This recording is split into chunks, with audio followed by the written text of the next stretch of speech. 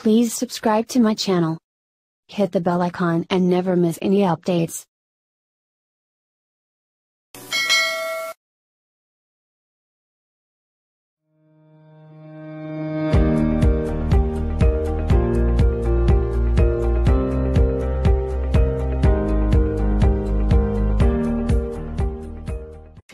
Hi friends, Assalamualaikum. Welcome back to my channel Sumi's Home Chef. இன்னைக்கு நம்ம சேனல்ல ஒரு குலுக்குலு ரெசிபி மேங்கோ பன்னீர் குல்ஃபி அதுதான் பார்க்க போறோம். ரொம்பவும் டேஸ்டியாவும் க்ரீமியாவும் இருக்கும்.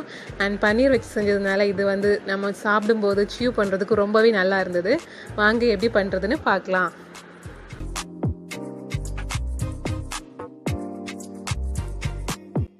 இந்த மேங்கோ பன்னீர் குல்ஃபி பண்றதுக்கு என்னெல்லாம் வேணும்ங்கறத நான் இப்போ ஃபர்ஸ்ட் சொல்றேன்.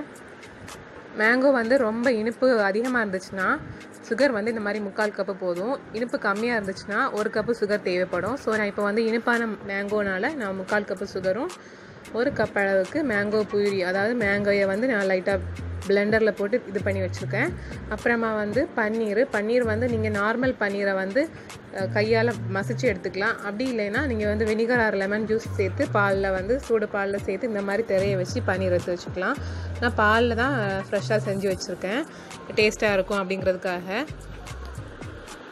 அப்புறமா வந்து கஸ்டர்ட் பவுடர் வந்து 1 டேபிள் ஸ்பூன் அளவு எடுத்து வச்சுருக்கேன். உங்ககிட்ட இது இல்லைன்னா நீங்கள் நார்மல் கார்ன்ஃப்ளவர் கூட யூஸ் பண்ணிக்கலாம். நான் கொஞ்சம் டேஸ்ட்டை என்ஹான்ஸ் பண்ணுறதுக்காக வெனிலா கஸ்டர்ட் பவுடர் யூஸ் பண்ணுறேன்.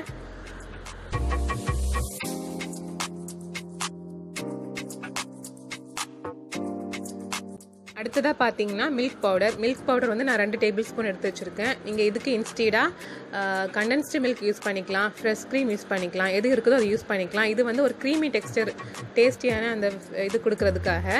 அப்புறமா பால், இது வந்து எல்லாத்தையும் சேர்த்து மிக்ஸ் பண்ணி காய்ச்சி எடுக்கிறதுக்காக ஒரே 1 கப்பு பால் எடுத்திருக்கேன். இப்போ வந்து ஒரு நான்ஸ்டிக் பேனை ஹீட் பண்ணிக்கிறேன். அடிப்பிடிக்காமல் நம்ம ஃபைனலாக சூப்பராக எடுத்து வர்றதுக்காக நான் நான்ஸ்டிக் யூஸ் பண்ணுறேன். இதில் வந்து பாலை சேர்த்துக்கலாம். பால் வந்து நான் காய்ச்சினது தான் யூஸ் பண்ணுறேன். ஸோ காய்ச்சின பாலை 3/4 கப்பு சுகர் சேர்த்து கரையை வச்சு எடுக்க போகிறேன். ஸோ சுகர் சேர்க்கும்போது இன்னும் அது வந்து சுகர் மெல்ட் ஆகி பால் ரொம்ப தண்ணியாக வரும் தெரியும். சுகர் நான் சொன்னது மாதிரி நீங்கள் யூஸ் பண்ணக்கூடிய மேங்கோ வந்து ரொம்ப ஸ்வீட் இல்லைன்னா நீங்கள் 1 கப் யூஸ் பண்ணிக்கலாம். அது பாயில் ஆக டைமில் நம்ம என்ன பண்ண போகிறோம்னா மில்க் பவுடரையும் கார்ன்ஃப்ளவர், அதாவது கஸ்டர்ட் பவுடரையும் சேர்த்து நான் கொஞ்சமாக தண்ணி விட்டு மிக்ஸ் பண்ணி எடுக்க போகிறேன். ஸோ ஆறுன பால் விட்டு கூட நீங்கள் மிக்ஸ் பண்ணிக்கலாம், லம்ஸ் இல்லாமல் வரணும், அதான் இம்பார்ட்டன்ட். ஸோ நல்லா மிக்ஸ் பண்ணதுக்கப்புறமா அங்கே பாயில் ஆகிட்டு இருக்கக்கூடிய மில்கில் நம்ம இதை சேர்த்து மிக்ஸ் பண்ண போகிறோம். ஸோ கொஞ்சம் திக்னஸ் வரும். ஸோ நான் கஸ்டர்ட் பவுடர் யூஸ் பண்ணுறதுனால கொஞ்சம் எல்லோ கலரும் வரும். நீங்கள் என்ன கஸ்டர்ட் பவுடர் வேணால் யூஸ் பண்ணிக்கலாம், ஸ்ட்ராபெரி ஃப்ளேவரோ பைனாப்பிள் ஃப்ளேவரோ யூஸ் பண்ணிக்கலாம். பட் வெனிலா வந்து ஒரு பெர்ஃபெக்ட் டேஸ்ட்டு கொடுக்கும்.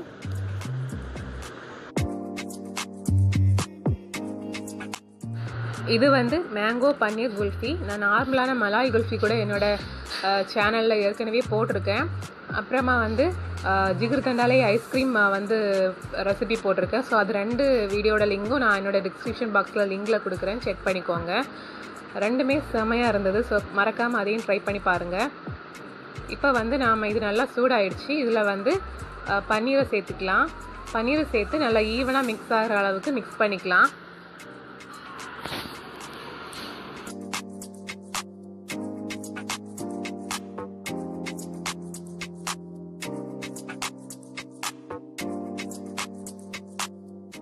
பன்னீர் சேர்த்து மிக்ஸ் பண்ணதுக்கு அப்புறமா அதோட கலர் கொஞ்சம் கம்மியானது மாதிரி இருக்குல்ல, பட் ப்ராப்ளம் இல்லை. ஃபைனலாக எந்த கலர் கிடைக்குதோ அதுதான் இம்பார்ட்டன்ட்.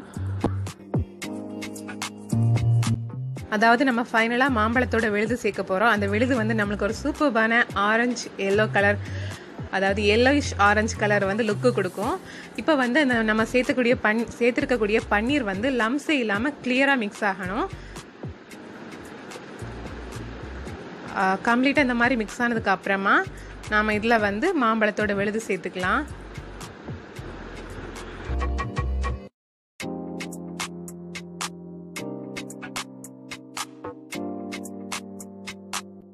இன்னொரு ஒரு சம்மர் வீடியோ என்கிட்ட இருக்குது. என்னென்னு பார்த்தீங்கன்னா வாட்டர்மெலான் பாப்சிக்கிள். சம்மருக்கு பெஸ்ட்டு பாப்சிக்கிள்னால் அதுதான் சொல்ல முடியும். பிகாஸ் வாட்டர்மெலானும் உடம்புக்கு குளிர்ச்சி தரக்கூடியது. அண்ட் ஐஸ் கூட குழந்தைங்க குடிக்க விரும்புவாங்க. ஸோ அதுதான் அது ஏன் என்னோடய சேனலை ஷேர் பண்ண அப்படின்னு பார்த்தீங்கன்னா ரொம்பவும் பெர்ஃபெக்டாகவும் சூப்பராகவும் வந்தது. அதோட கலர் அப்புறமா அதோட டெக்ஸ்டர் பார்த்தீங்கன்னா ரொம்ப ஹார்டாக ஐஸ் கட்டி மாதிரி இல்லாமல் அது கடிக்கும்போது அப்படியே ஐஸ் கட்டிலாம் சாஃப்டாக உடஞ்சி வரும் வாயில். அந்த மாதிரியான டெக்ஸ்டர் நம்ம வெளியே கடையில் குடிப்போம்ல ஐஸ் அந்த மாதிரியான டெக்ஸ்டரில் சூப்பராக வந்தது. அதனால தான் நான் அதையும் ஷேர் பண்ணேன். அதையும் நீங்கள் என்னோடய வீடியோவில் பார்த்து கண்டிப்பாக ட்ரை பண்ணி பாருங்கள். இப்போ இது நல்லா பாயில் ஆகிட்டு இருக்குது. இன்னும் கொஞ்சம் திக்கானதுமே நம்ம இதில் மாம்பழத்தோட விழுதை சேர்த்து மிக்ஸ் பண்ணிக்கலாம்.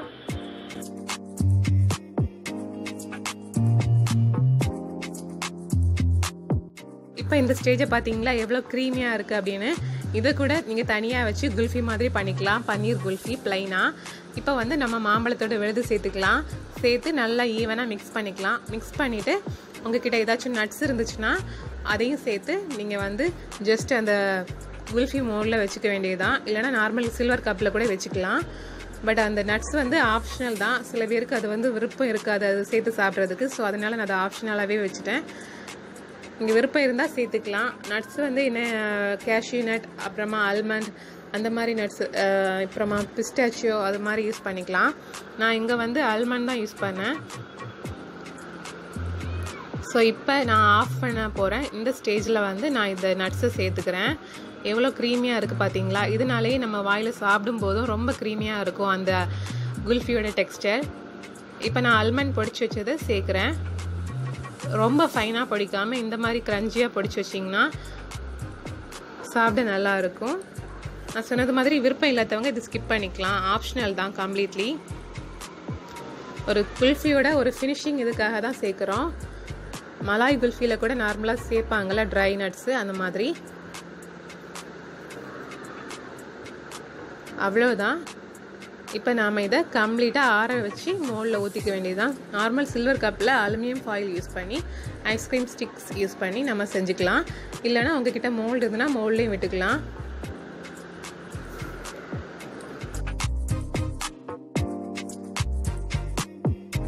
இப்போ கம்ப்ளீட்டாக ஆறிடுச்சு. இப்போ நான் ஒவ்வொரு மோட்லேயாக விட்டுட்டு ஃப்ரீசரில் வச்சு எடுக்க போகிறேன்.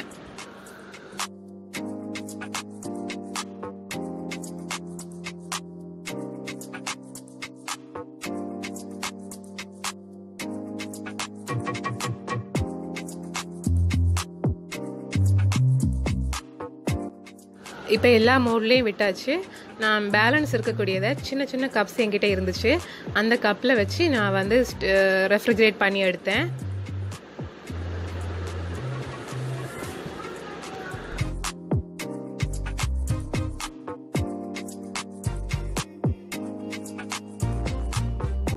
எல்லா மோல்டையும் டைட்டாக மூடி வச்சாச்சு. டன். நெக்ஸ்ட்டு நாம் இதை ரெஃப்ரிஜரேட் பண்ணணும் ஃப்ரீசரில் ஒரு 8 மணி நேரம், இல்லைனா ஒரு நாள். அதாவது இன்றைக்கி வச்சிங்கன்னா நாளைக்கு எடுக்கிறது மாதிரி அந்த மாதிரி ஸ்டோர் பண்ணிவிட்டு இப்போ நாம் இதை ஓப்பன் பண்ணி பார்க்க போகிறோம். ஆஃப்டர் 8 hours நீங்களே பாருங்கள் அது ஓப்பன் பண்ணும்போது எவ்வளோ அழகாக சூப்பராக வந்திருக்கு அப்படின்னு சொல்லிட்டு.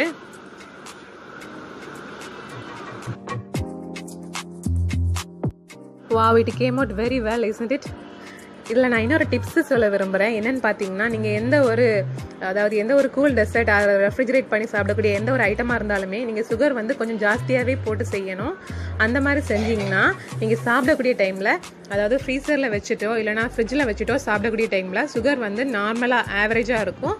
நீங்கள் ஆவரேஜாக சேர்த்திங்கன்னா அப்புறமா சுகர் வந்து நம்ம ஃப்ரீசரில் வச்சு சாப்பிடும்போது கம்மியாக தெரியும். அதுக்காக தான்.